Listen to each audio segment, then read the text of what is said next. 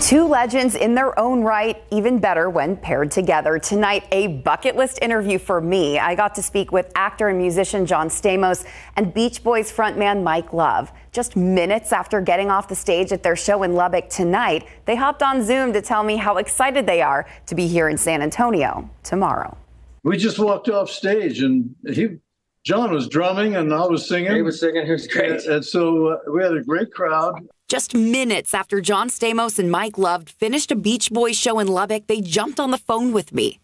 How has it been? How has it been playing together? I love it. It's fun. It's fun. I have to tell you, this man, I hate to say his age, 82 years old. He buries the rest of us on that stage. He gets back and forth, jokes and compliments between old friends, talking about all their recent shows. These other acts all came around. They wanted to meet Mike Love. They gave really nice respect, and the crowd went crazy. So yeah, but they want to do selfies with John Stamos. I don't blame any of them. But it's been a long partnership. John Stamos played his first show with the Beach Boys back in the 80s. Well, he was Blackie on General Hospital when we first met him. And the girls were all crazy for him, so we got him on stage with us. Turned out he had the chops. Stamos started playing drums at 4 years old. I was and I still am the biggest Beach Boy fan on the planet, and I'm so grateful every moment I get to play with him. Yeah. What are each of your favorite songs to play together?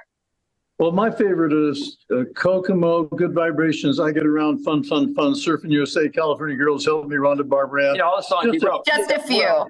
Songs that stand the test of time because we can still feel them.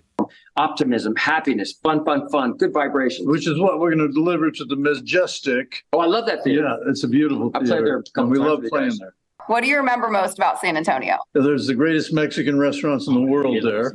Doesn't matter how long they've been in the spotlight, the excitement of travel, music, and new memories clearly has not faded. Yeah, if you would have told me that I was going to be on stage in San Antonio, Texas, with Mike Love and the Beach Boys, I would never believe it. And he mentions me by name. And that's what it's about, the love of music and good friends to play it with.